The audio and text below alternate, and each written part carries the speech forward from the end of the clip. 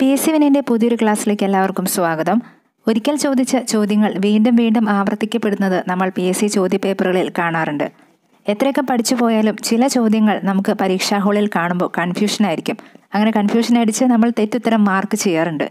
അങ്ങനെ തെറ്റുത്തരം മാർക്ക് ചെയ്യാൻ ചാൻസ് ഉള്ള ചില ചോദ്യങ്ങളാണ് ഇന്നത്തെ ക്ലാസ്സിൽ നമ്മൾ പരിചയപ്പെടാൻ പോകുന്നത്. കൃത്യമായിട്ട് തന്നെ പഠിച്ചു പോവുക, കാരണം ഇവ വീണ്ടും ചോദിക്കാം.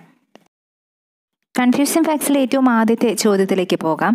കിഴക്കിൻ്റെ വെനീസ് എന്നറിയപ്പെടുന്ന ജില്ല ഏതെന്നാണ് ചോദ്യം. ആലപ്പുഴയാണ് കിഴക്കിൻ്റെ വെനീസ് എന്നറിയപ്പെടുന്നത്. ആലപ്പുഴയെ കിഴക്കിൻ്റെ വെനീസ് എന്ന് വിളിച്ച വ്യക്തിയാണ് കഴ്സൺ പ്രഭു. ആലപ്പുഴയെക്കുറിച്ച് ചോദിക്കാവുന്ന ഒന്ന് രണ്ട് ചോദ്യങ്ങൾ കൂടി ഈ സമയം നോക്കാം. കേരളത്തിലെ ഏറ്റവും ചെറിയ ജില്ലയാണ് ആലപ്പുഴ. പട്ടികവർഗക്കാർ ഏറ്റവും കുറവുള്ള ജില്ലയും ആലപ്പുഴയാണ്. പട്ടികവർഗക്കാർ ഏറ്റവും കൂടുതലുള്ളത് വയനാട്ടിലാണ്. കേരള കയർ ബോർഡ്, വൈറോളജി ഇൻസ്റ്റിറ്റ്യൂട്ട്, മങ്കൊമ്പ് നെല്ല് ഗവേഷണ കേന്ദ്രം, Kerala state water transport corporation ഇവയുടെ എല്ലാം ആസ്ഥാനവും ആലപ്പുഴയിൽ തന്നെയാണ്. കിഴക്കിൻ്റെ പറുദീസ എന്നറിയപ്പെടുന്നത് ഗോവയാണ്. ഗോവയെക്കുറിച്ചുള്ള ചില അടിസ്ഥാന വിവരങ്ങൾ നോക്കാം. കിഴക്കിൻ്റെ മുത്ത്, സഞ്ചാരികളുടെ പറുദീസ എന്നിങ്ങനെ അറിയപ്പെടുന്ന ഇന്ത്യൻ സംസ്ഥാനവും ഗോവ തന്നെയാണ്. ഏറ്റവും കൂടുതൽ കാലം വിദേശാധിപത്യത്തിൻ്റെ കീഴിലായിരുന്ന സംസ്ഥാനവും ഗോവയായിരുന്നു. 450 വർഷത്തോളം കാലം പോർച്ചുഗീസുകാരാണ് ഗോവ ഭരിച്ചിരുന്നത്. ഗോവയെ പോർച്ചുഗീസിൽ നിന്നും മോചിപ്പിച്ച സൈനിക നടപടിയാണ് ഓപ്പറേഷൻ വിജയ്. സുപ്രീം കോടതി അതുപോലെ ഹൈക്കോടതി ജഡ്ജിമാരുടെ വിരമിക്കൽ പ്രായം മാറിപ്പോകരുത്. സുപ്രീം കോടതി ജഡ്ജിയുടെ വിരമിക്കൽ പ്രായം 65 വയസ്സാണ്. സുപ്രീം കോടതിയെക്കുറിച്ച് ഒന്ന് നോക്കാം. ഇന്ത്യൻ ഭരണഘടനയുടെ കാവൽക്കാരൻ അല്ലെങ്കിൽ സംരക്ഷകൻ എന്നിങ്ങനെയൊക്കെ അറിയപ്പെടുന്നത് സുപ്രീം കോടതിയാണ്. സുപ്രീം കോടതി നിലവിൽ വന്ന വർഷവും ഡേറ്റും ഓർത്തിരിക്കുക. 1950 ജനുവരി 28. സുപ്രീം കോടതിയുടെ ആദ്യത്തെ ചീഫ് ജസ്റ്റിസാണ് ഹരിലാൽ ജെ കനിയ.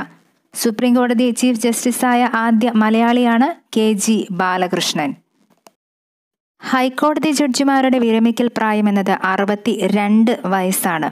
ഹൈക്കോടതി ജഡ്ജിമാരെ നിയമിക്കുന്നതും നീക്കം ചെയ്യുന്നതും രാഷ്ട്രപതിയാണ്.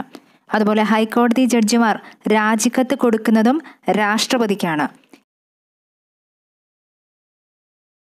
PSCയുടെ ഒരു സ്ഥിരം ചോദ്യമാണ് ശാശ്വത ഭൂനികുതി വ്യവസ്ഥ എന്നത് ആരുമായി ബന്ധപ്പെട്ടിരിക്കുന്നു, അല്ലെങ്കിൽ ഏത് ഗവർണർ ജനറലിൻ്റെ കാലത്താണ് ശാശ്വത ഭൂനികുതി വ്യവസ്ഥ നിലവിൽ വന്നതെന്ന്.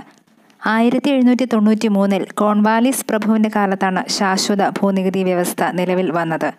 ഇന്ത്യൻ സിവിൽ സർവീസിൻ്റെ പിതാവ് എന്നറിയപ്പെടുന്ന വ്യക്തിയാണ് കോൺവാലിസ് പ്രഭു. ഇന്ത്യൻ നിയമങ്ങളെ ആദ്യമായി ക്രോഡീകരിച്ചതും കോൺവാലിസ് പ്രഭുവാണ്. സൈനിക സഹായ വ്യവസ്ഥ കൊണ്ടുവന്ന ഭരണാധികാരിയാണ് റിച്ചാർഡ് വെല്ലസ്ലി പ്രഭു. ബംഗാൾ കടുവ എന്ന് സ്വയം വിശേഷിപ്പിച്ച ഗവർണർ ജനറലാണ് വെല്ലസ്ലി പ്രഭു. ബ്രിട്ടീഷ് ഇന്ത്യയിലെ അക്ബർ എന്നറിയപ്പെടുന്നതും വെല്ലസ്ലി പ്രഭുവാണ്. മലബാർ സിമൻസിൻ്റെ ആസ്ഥാനം വാളയാറാണ്. വാളയാർ പാലക്കാട് ജില്ലയിൽ സ്ഥിതി ചെയ്യുന്നു. കേരളത്തിലെ ഏറ്റവും വലിയ ജില്ലയാണ് പാലക്കാട്. നെല്ല്, പരുത്തി, നിലക്കടല, കരിമ്പ് ഇവ ഏറ്റവും കൂടുതൽ ഉൽപ്പാദിപ്പിക്കുന്നതും പാലക്കാടാണ്. കേരളത്തിലെ ഏറ്റവും ചൂട് കൂടിയ ജില്ലയാണ് പാലക്കാട്. എന്നാൽ ഏറ്റവും ചൂട് കൂടിയ സ്ഥലം കൊല്ലം ജില്ലയിലെ പുനലൂരാണ്. തമ്മിൽ മാറിപ്പോകരുത്. ഏറ്റവും കൂടുതൽ പട്ടിക ജാതിക്കാരുള്ള ജില്ലയാണ് പാലക്കാട്. കേരളത്തിലെ ഏറ്റവും വലിയ അണക്കെട്ടായ മലമ്പുഴ ഡാം, സൈലന്റ് വാലി ദേശീയോദ്യാനം, പറമ്പിക്കുളം വന്യജീവി സങ്കേതം, മീൻവല്ലം പ്രോജക്റ്റ് ഇവയെല്ലാം പാലക്കാട് ജില്ലയിലാണുള്ളത്. മലബാർ സിമൻസിൻ്റെ ആസ്ഥാനം വാളയാറാണെങ്കിൽ ട്രാവൻകൂർ സിമൻസിൻ്റെ ആസ്ഥാനം നാട്ടകത്താണ്. നാട്ടകം എന്നത് കോട്ടയം ജില്ലയിലാണ്. കോട്ടയത്തിൻ്റെ ചില പ്രത്യേകതകൾ നോക്കാം. അക്ഷര നഗരം എന്നറിയപ്പെടുന്ന പട്ടണമാണ് കോട്ടയം. മീനച്ചിലാറിൻ്റെ തീരത്താണ് കോട്ടയം എന്ന പട്ടണം സ്ഥിതി ചെയ്യുന്നത്. സമ്പൂർണ്ണ സാക്ഷരത നേടിയ ആദ്യ പട്ടണമാണ് കോട്ടയം. 1817 കേരളത്തിലെ ആദ്യ കോളേജായ CMS കോളേജ് നിലവിൽ വന്നത് കോട്ടയത്തായിരുന്നു. ഇന്ത്യയിലെ ഏറ്റവും പ്രധാനപ്പെട്ട വിദ്യാഭ്യാസ പദ്ധതിയായ സർവശിക്ഷ അഭിയാൻ SSA നിലവിൽ വന്നത് 2001 പ്രാഥമിക വിദ്യാഭ്യാസം സമ്പൂർണ്ണമായി നടപ്പിലാക്കുക, 6 മുതൽ 14 വയസ്സ് വരെയുള്ളവർക്ക് സൗജന്യവും നിർബന്ധിതവുമായ വിദ്യാഭ്യാസം നൽകുക എന്നിവയായിരുന്നു ലക്ഷ്യങ്ങൾ. AB വാജ്പേയിയുടെ കാലത്താണ് SSA നിലവിൽ വന്നത്. സെക്കൻഡറി വിദ്യാഭ്യാസത്തിൻ്റെ ഗുണനിലവാരം ഉയർത്താനുള്ള ലക്ഷ്യത്തോടുകൂടി വന്ന പദ്ധതിയാണ് രാഷ്ട്രീയ മാധ്യമിക് ശിക്ഷാ അഭിയാൻ RMSA.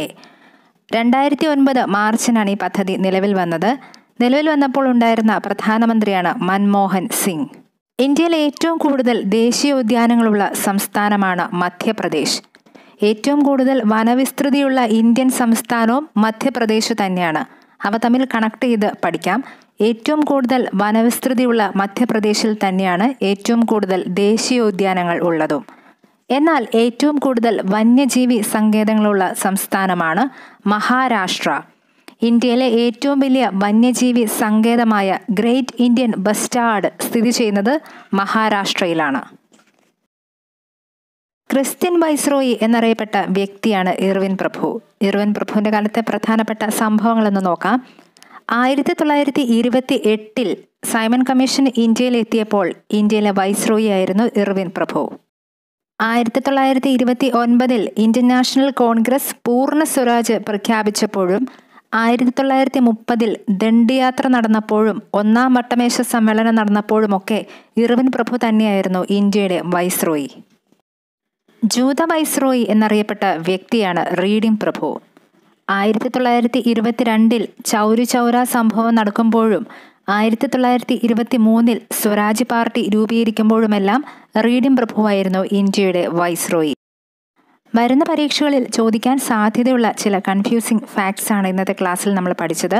ഇന്നത്തെ ക്ലാസ് എല്ലാവർക്കും ഇഷ്ടമായെന്ന് കരുതുന്നു. വീണ്ടും മറ്റൊരു ക്ലാസ്സിൽ കാണാം. താങ്ക്